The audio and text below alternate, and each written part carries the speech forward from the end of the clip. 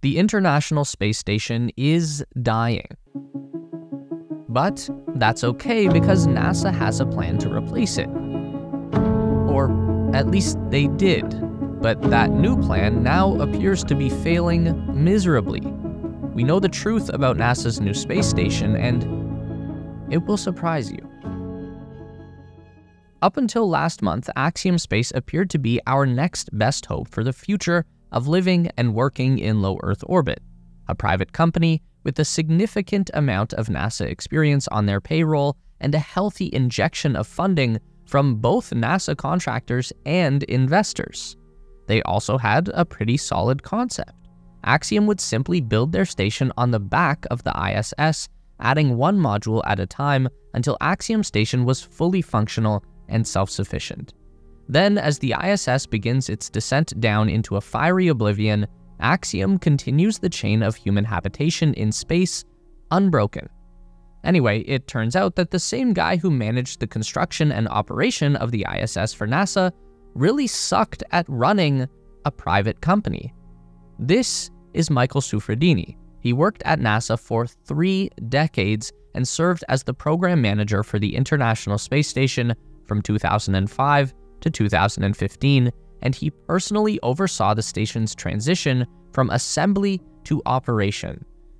In 2016, Mike teamed up with billionaire Cam Ghaffarian, who was the head of NASA's second largest engineering services contractor, responsible for training NASA astronauts and handling operation of the ISS. Ghaffarian also co-founded the moon landing company Intuitive Machines and the satellites maker Quantum Space. Mike would serve in the role of Axiom CEO, and Cam would be a rich guy doing rich guy stuff. So that doesn't sound like the kind of pair who would completely blow this. I mean, what could possibly go wrong? Everything. The trouble began to show itself in August 2024 when Mike suddenly announced he was stepping down as CEO for unidentified personal reasons. That is never a good sign. In his absence, Cam was upgraded to temporary CEO, and that was a terrible idea because a month later, Cam decided to sit down for an interview with Forbes magazine, which was then published as an article under the headline, "This billionaire's startup wanted to build a space station. Now it can barely pay its bills." Which is, Cam, my dude, I love the honesty and everything, I really do, but why on earth would you just straight up tell the media that you are broke and you can't actually build the thing you're supposed to build? And if you thought that was weird, it gets even worse. So how did this go so wrong? Well, Axiom was founded with the intention of building the world's first commercial space station, and the plan at the time was to launch the first station module in 2020. The company then secured a top-tier contractor to build the bones of their station design, Thales Alenia, a legendary Italian manufacturing operation who also built half of the core modules of the ISS. Axiom even started a side hustle flying private citizens to the ISS on board the SpaceX Crew Dragon vehicle. There have been 3 Axiom commercial crew flights, with a 4th scheduled for spring 2025. Now, it's nearly the end of 2024 and that module still isn't done yet. It's almost done, but Axiom may never actually get their hands on it because they haven't been paying the contractor they hired to build it for them. Apparently, Axiom has been having trouble paying anybody for quite some time now. According to the report from Forbes, Axiom started having payroll shortfalls dating back to at least early 2023. On top of that, the company has fallen behind on payments to key suppliers, including Thales Alenia and SpaceX. Which makes it pretty awkward watching this video published by Axiom 3 months ago featuring workers and engineers on the Thales production floor showing off all of the work that they haven't been paid for. So, here's a question. If all of the work so far on the space station has been done by a contractor, then why does Axiom have 1,000 of their own employees that they also can't pay? Just as we rely on the facts and evidence to understand the universe around us, staying informed about what's happening here on Earth can feel like a daunting task. With media bias and misinformation on the rise, it's hard to know what to trust. That's why I've turned to Straight Arrow News. Straight Arrow News is an app and website designed to deliver news without bias. Whether it's world events, politics, or science news like the incredible space missions we cover here, SAN makes sure you're always in the know. I've been using SAN to stay up to date on the latest global events, and it's quickly become my go-to source. I love that they focus on factual reporting, so I know I'm getting balanced information. Whether I'm catching up on headlines or doing deeper dives into important issues, Straight Arrow News is raising the bar on how we get our news. Go to san.com/spacerace or download the Straight Arrow News app today. You can find the link in the description below, and by checking it out, not only are you supporting me, but you're also supporting a team of dedicated journalists who are working hard to bring you the truth. This is where Mike gets thrown firmly under the bus, and we figure out what the unidentified personal reasons really were. You see, it turns out Mike didn't do so well with the transition from public to private sector management. The Forbes article says that CEO Michael Suffredini, who spent 30 years at NASA, ran Axiom like a big government program instead of the resource-constrained startup it really was. His mandate to staff up to 800 workers by the end of 2022 led to mass hiring so detached from product development needs that new engineers often found themselves with nothing to do. Now, what does this mean for Axiom Station? Well, like we said, the pressure shell for the first habitation module is almost complete, and it's being made by the best in the world, as long as the bills get paid. But even still, there is a lot more work that needs to be done before this thing can get off the ground.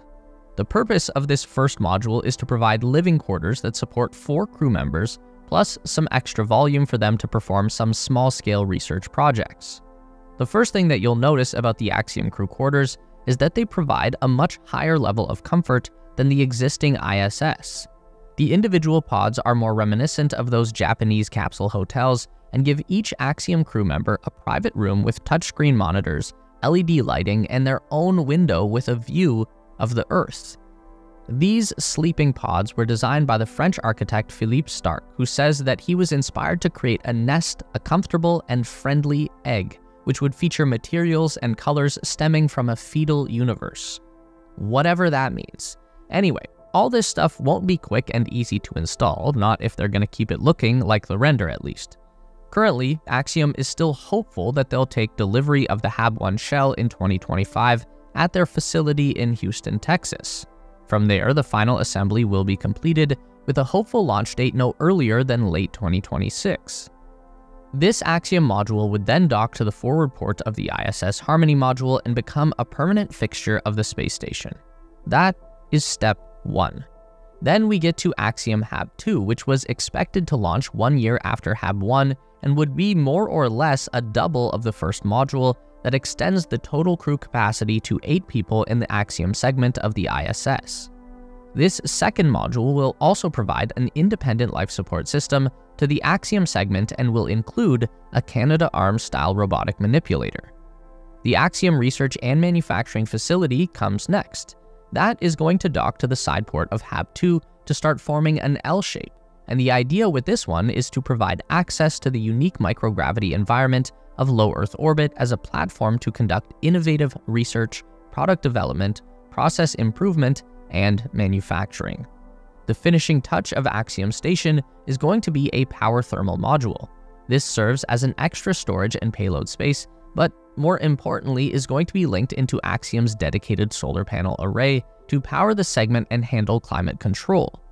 With these 4 modules and one extremely fancy window, the Axiom segment of the ISS can now detach from the main station and operate as a standalone platform. Now remember that the ISS is scheduled to be pushed from the sky by a souped-up Dragon vehicle and explode into chunks of flaming debris. That is supposed to happen in the year 2030, and for about a year prior to that, NASA plans to allow the station's orbit to naturally decay and slowly fall down towards the Earth.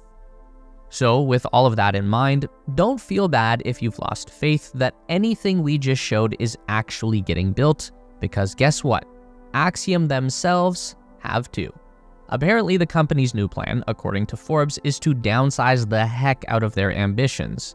Instead of a 4-module station that would be separated from the government-operated space station by 2030, Axiom is likely to go forward with a smaller station consisting of just 2 elements.